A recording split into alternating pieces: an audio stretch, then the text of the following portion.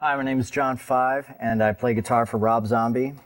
Let's see, in the past I played for David Lee Roth and Marilyn Manson, Rob Halford, Katie Lang, and I actually started playing guitar when I was about 7 years old, and I actually wanted to be a session musician, just to play on different records and to play on, a different band every day.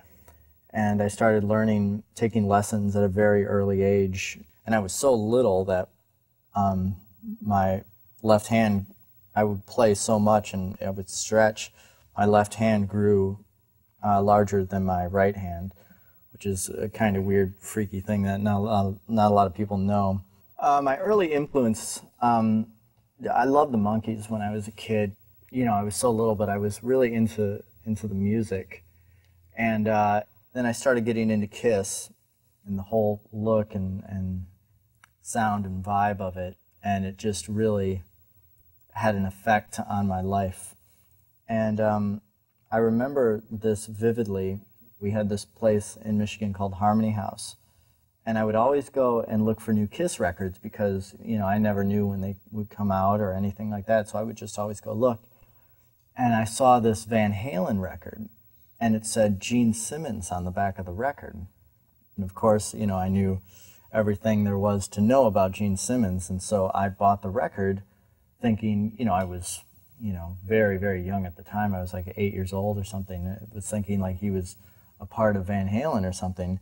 And then I remember putting it on and what an effect it had on my life. And it was a true epiphany for me because hearing that sound really changed my life. And so after that, I was a Van Halen nut for forever, and I just learned everything I could. My teacher, who I was so lucky to have, he was a real musical genius. He could figure out everything. And this is, when Van Halen 2 just came out, this guy was amazing.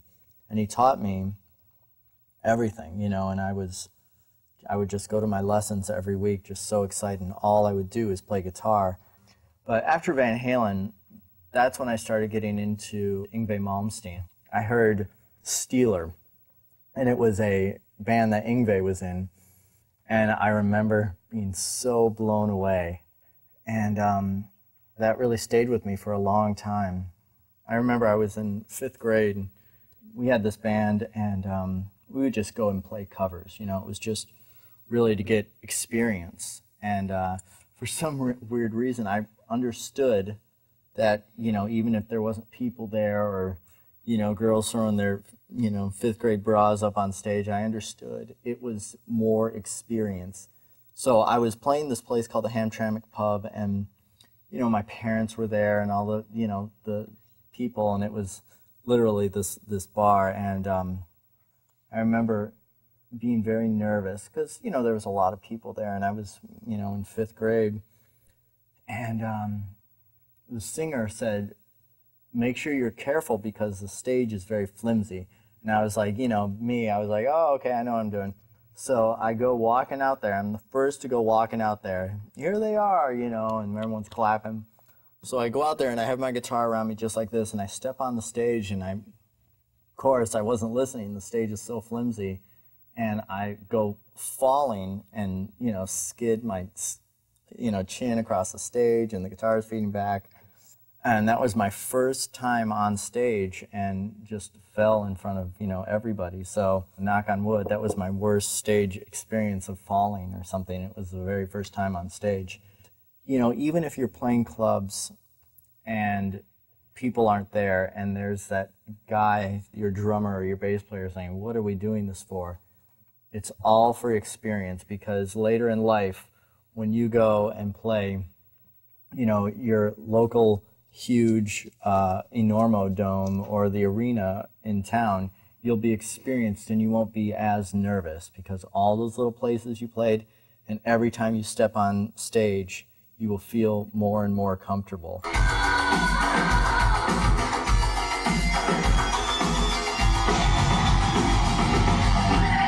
As soon as I finished high school, I got in my car, and I drove to Los Angeles. And I didn't know anybody, but I lived in this warehouse, and I started playing around town and getting my name out there.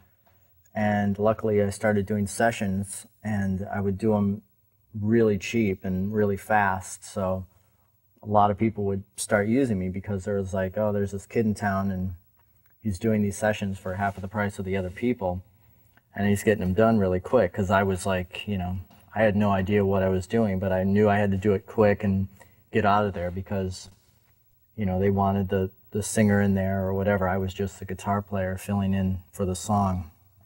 And that's how I started playing with so many different people. And then I started going on auditions for tours. You know, I understood, like, if I was going on an audition for, like, Katie Lang, there was like 200 guitar players. So I learned all of her songs and, you know, all of the different tunings and all the country stuff. And you know, I got the gig. I looked kind of out of the ordinary. And I think that's what's really important if you're going out to do a tour.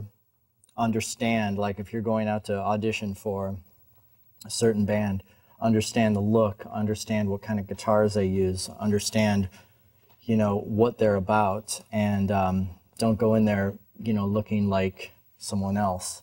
Look like that band you're going to audition for, and that's what I've always done. I think that had a lot to do with it, with why I'm doing well today. It's just, you know, it's who you know and getting your face out there and playing as much as you can. You know, after a show, I'll meet fans out by the bus or something, and they'll say, how do I make it in the music business? Which, you know, it's a very hard question to answer, let alone answer when you're walking to the bus. Really, you know, because I think about it. So what I did was I understood that I wasn't going to do anything in Michigan, and I understood that I needed to move to Los Angeles or New York. And the reason I picked Los Angeles is because, you know, at that time in the 80s, all the, you know, hair bands were, you know, there, and all the guitar players and everything. So I moved to Los Angeles, and I hate cold weather anyways, but I understood that I needed to go where bands were getting signed, where things were happening. And I tell that to a lot of people, and I think they get discouraged because they don't want to hear the truth of, you have to move away. You have to move out of your safe area to make it in a certain business that you want to be in.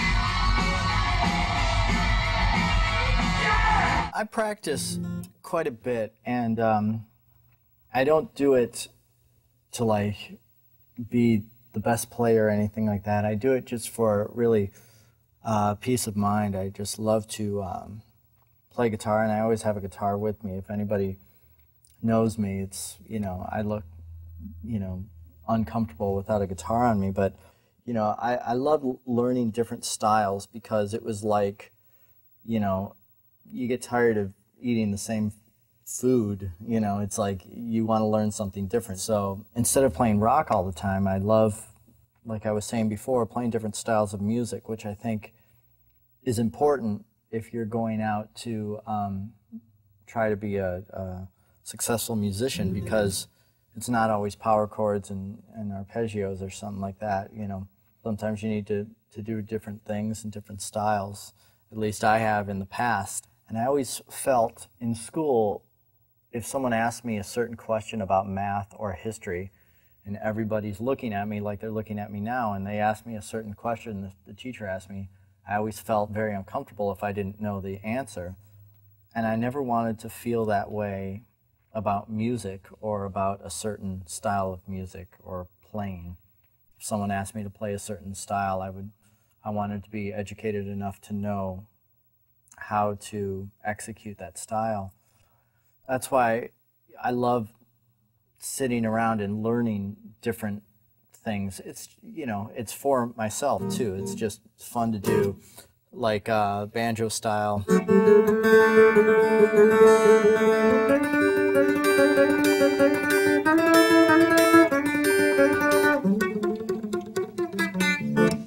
And things like that. It's totally different from rock, of course, because you're using your fingers.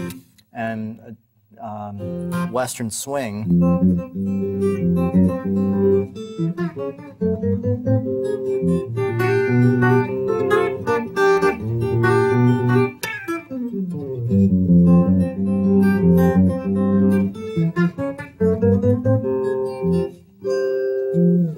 So different styles like that, I like playing just to keep, keep it interesting. It just keeps it fresh, and it makes me want to play guitar more because there's different things for me to practice. Behind the nut bends.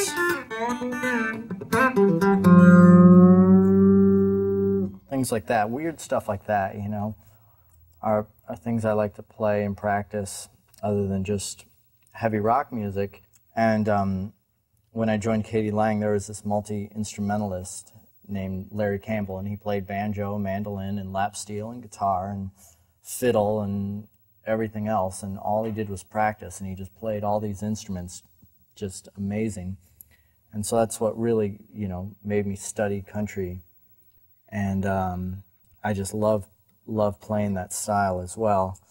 Right now I play with Rob Zombie, and I just couldn't be happier. It's just such a perfect fit because we're making some really great music, and I get a chance to play, and I get a chance to do solo live and really get a chance just to run around on stage and be who I am.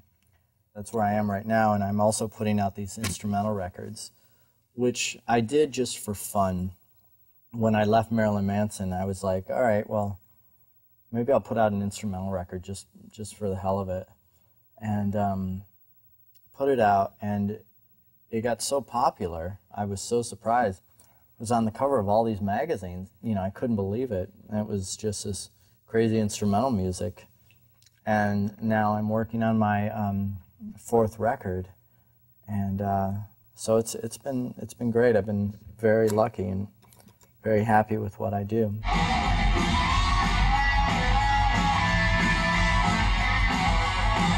I play Fender guitars. I have my own signature series. This is the prototype, actually. And I have 3 different models. I was playing with another company, and I was at the NAMM show, and Fender came up to me and said, would you like to, check out our guitars? And I was actually always playing their guitars throughout my whole life. At a very early age, I loved Hee Haw, that television show, and they all played Telecasters, and so I always played a Telecaster. But Fender came to me and said, would you like to do your own signature series? And that's when I started using Fender and got my own line of guitars. And it's been great ever since, just to have my name associated with Fender, let alone have my own signature series, which is still incredible to me. I use Marshall amps. I've always used Marshall amps for God knows how long. Ever since I've been playing through an amp, I've pretty much used Marshall amps.